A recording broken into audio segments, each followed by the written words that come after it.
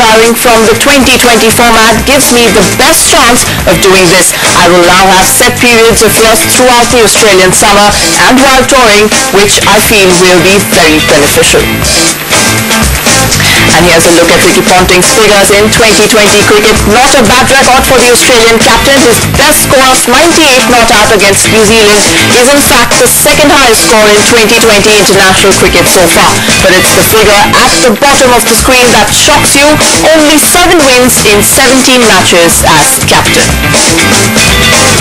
Marcus Trescothick will travel overseas for the first time since dropping out of international cricket because of a stress-related illness.